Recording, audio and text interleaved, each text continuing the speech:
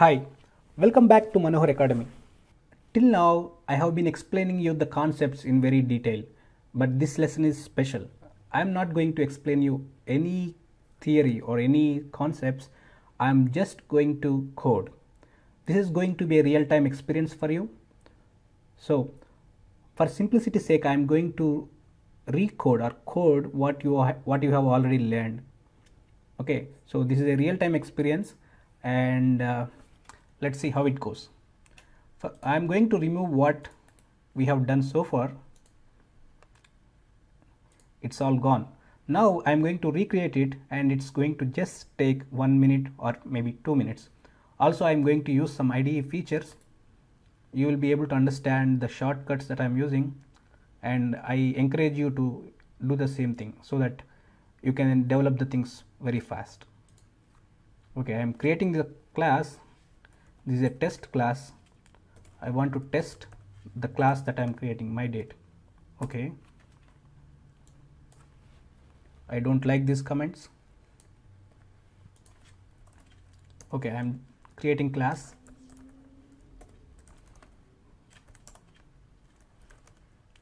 I want to have year, month and day. To keep the things same, I am going to also create error with a default value of AD, and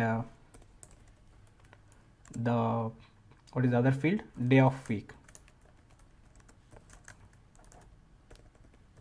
And I am going to hard code that just like what we did previously. So now comes constructors, because we want to give some default values or some values to the class. I just generated default constructor, and now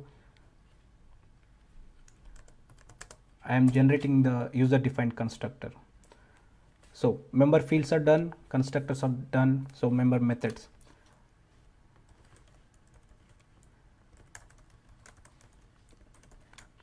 So this is the method we created, and it is going to return a boolean value. We want to see whether it is divisible by 0 or not. At the same time, we don't want it to be divisible by 100. Also, if it is divisible by 400, then it is a leap year. So we are done there. Then we are going to generate the toString method.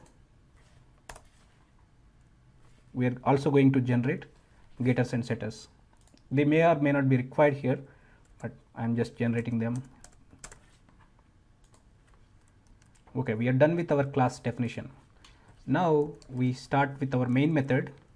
Here we create a new object of type myDate, and I want to call the constructor with arguments. At the same time, I want to print this object. Now I want to create one more object. IDE takes care of creating a different variable name. Now I am going to create the second constructor.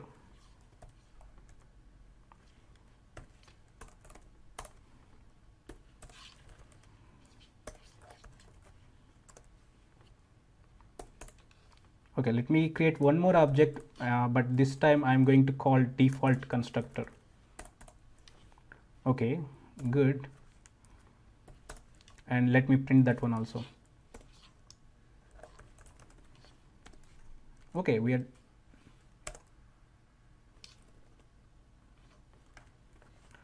done with the code. Let's run it.